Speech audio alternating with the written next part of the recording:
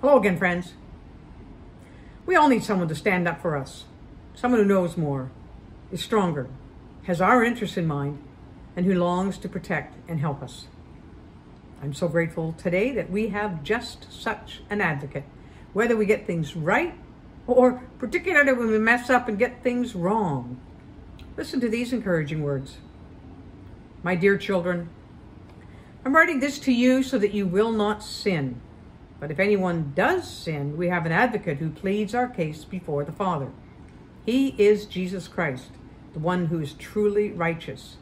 He himself is the sacrifice that atones for our sins, and not only for our sins, but the sins of the whole world. Thank you, God, for the gift of Jesus Christ who's advocating for us today. We do long to be those who do not sin, but we're not there yet. We find ourselves falling more often than we wish. We're grateful that since this is no surprise to you, that you prepared in advance and are willing to forgive us when we confess our sins, and you cleanse us from all wickedness. Help us today to live in the humility of our sinfulness and our need of the Lord Jesus that you were reminding us about when you told us, if we claim we have no sin, we're only fooling ourselves and not living in the truth.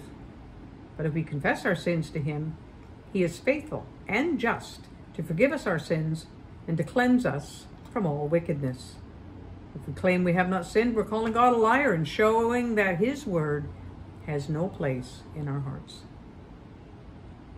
And so our prayer today is that we would live in loving response to your gift of forgiveness and life. Help us to make ourselves aware of your commands by spending time in your word and in prayer so we hear what your Spirit is saying to us today and seek your agenda rather than just doing what we want and hoping you'll hang around with us. You said, and we can be sure that we know him if we obey his commandments. If someone claims, I know God, but doesn't obey God's commandments, that person is a liar and is not living in the truth.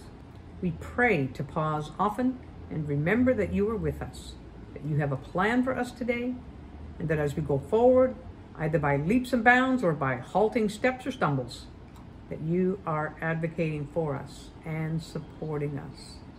Thank you. Amen. Oh, I'm so great I have an advocate today. Aren't you? I know we all need one. Let's rejoice in that provision from God on our behalf. Have a great day.